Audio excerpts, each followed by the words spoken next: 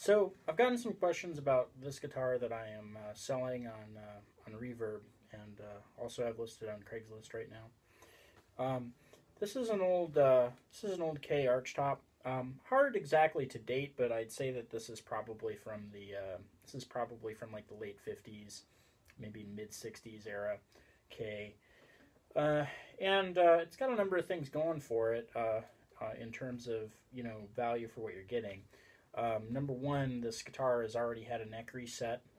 I did this neck reset, a little while back, and I also refretted this guitar with stainless steel frets, and installed a new bone nut, and fitted a new bridge to this guitar, and so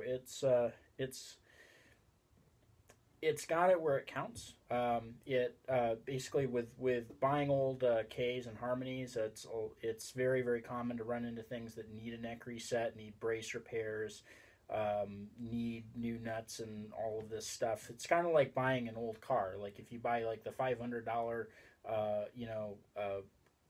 Ford Falcon, you're going to be getting something that needs new brakes, a head gasket, and this, that, and the other thing. And if you buy the $60,000 car, maybe you're getting something that actually works. This is sort of like the latter. So in this case, you'd be buying a guitar that's got all of the good qualities of having a vintage guitar without having like all of the work needed to go through to restore that instrument to reliable playability. This one is going to be a reliable instrument for years and years to come.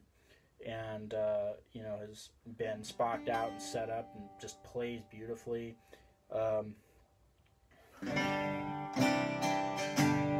It's got great tone. It's got a lot of projection, a lot of volume, and it's still got an ability to be real gentle and nice. It's got a pretty warm tone for a big archtop guitar. And it's got a gorgeous finish on it. Its thing is in great condition, and just looks and plays awesome.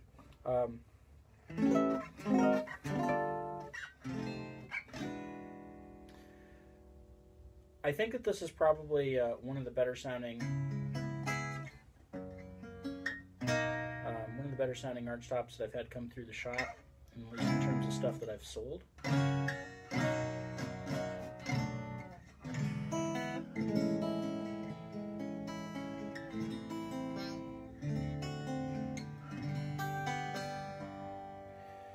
And of course, you could, if you were inclined, turn this into kind of an electric rig too, by installing a pickup up here. If you're in the Seattle area and you'd like me to install the pickup, I could absolutely do that. There are certain spots on here that I'd recommend installing electronics. A number of people have contacted me about this guitar and said, well, I'm not interested in if it doesn't have a pickup in it. And I'm just like, well, if you buy it, I'll install the pickup. All you just need to do is pick up the pickup and I'll install it. Usually with the guitars that I sell here, I'm willing to work with customers in terms of like what they want at the end of the day, because I'd rather somebody go out of here and be like super thrilled about the instrument that they picked up instead of, I liked it, but just because this is my primary gig. This is basically all I do for a living, I am in this for a little bit for the money. I have to pay rent and stuff, but I got into this more to restore old instruments like this and bring them up to playing condition, and get really cool instruments in the hands of really cool players. So I'm more than happy to work with somebody who picks this up if they want the setup changed, if they need different strings on it or whatever. Right now I have this strung with Diodario EJ16s, which are like kind of a standard, middle of the road, but stable and reliable acoustic phosphor bronze string. Very common to want these set up with flat wound strings if you're going kind of the jazz direction, and kind of more jangly strings if you're going with more like the folk punk street performer type sound. But this can handle either of those very, very well. Just maybe need some adjustments to the setup. Setup as it is right now, though, I have this action set down nice and low. There's no buzzing, and you know, the frets on this guitar are just, you know, cherry. I'm very meticulous about the fretwork that I do. I'm very picky about it, and I've done a lot of fretwork. So these frets look gorgeous, and they play so nicely. You know, there's no sharp edges, and you know, they're completely level on top, and you know, we don't run into any issues with that.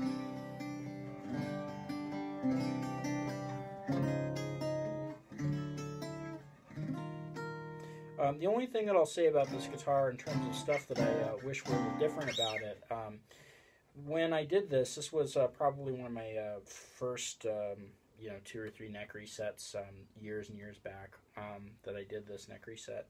And I kind of wish that I had shimmed under the tongue.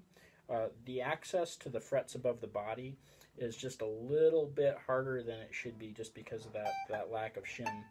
But you can still get up there. Probably this guitar would be better in the hands of somebody who's mostly going to be playing down here with it, though. Just my personal 2 cents, to be honest here. So, anyway, not exactly sure what the model on this guitar is. I haven't really bothered to sit down and go through catalogs and stuff. There's nothing written in this guitar, which is kind of common for old Ks. A lot of them didn't have serial numbers. A lot of them didn't even have model numbers. This is one of the ones that doesn't have either of them. And so, you know, the age on this guitar, I'm going off just by my experience and, you know, looking at the finish and looking at the hardware that I'm looking at on here, and, you know, everything else. Yeah, it's a pretty great guitar. I mean,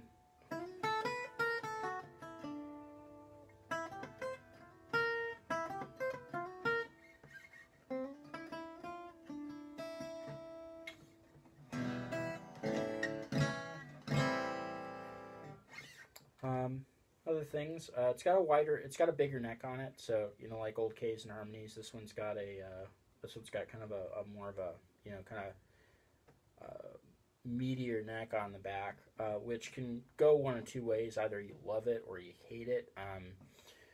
The thing that I can say about larger necks is that they tend to be a lot more comfortable for doing bar chords on. So if you're a jazz guy and you're sitting here doing all these complex bars all day long, these bigger necks tend to give you a little bit more to grip on. You know, in terms of ergonomics, that's just a lot healthier for your hand.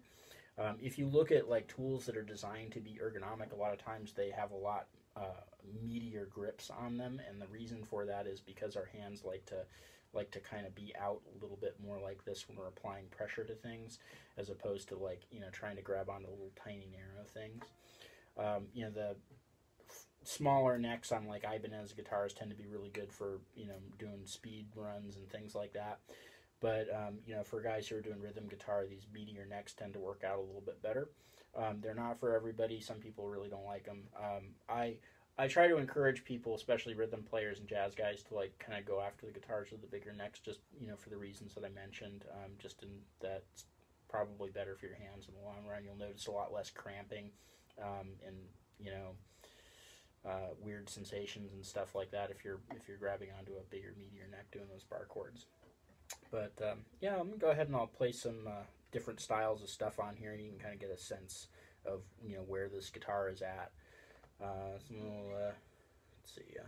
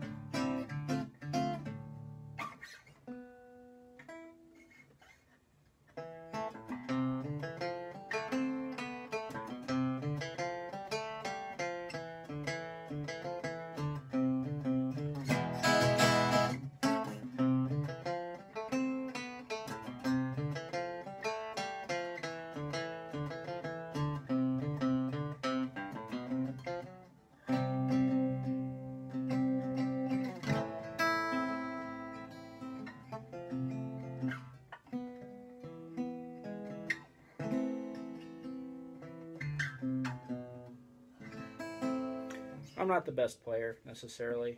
I tend to work on guitars more than I play these days, but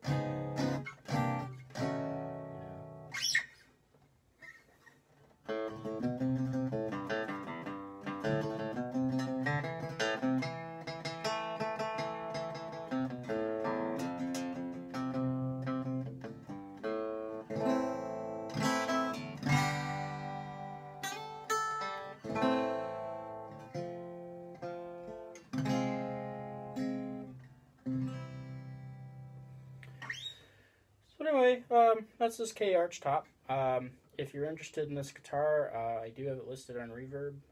Try to drop a link in the description, and if I still have it, that link will still go to some place where you can buy this guitar. And if it doesn't, still get a hold of me, because I may have something like this in stock. My stuff here tends to kind of shift in and out. I don't have any suppliers that I order guitars from. Everything that I get here is from trade, or once in a while I'll find something really cool. The guitars that I tend to go after in terms of trade-ins are old busted things, because my business model involves taking things that I can buy at the price that they're worth from the customer, so that I don't have to like play a game of like, well, how much can I get them to take for this guitar? I just pay them. I'll pay you what the guitar is worth, and then actually bring it up to the standard that I want for selling.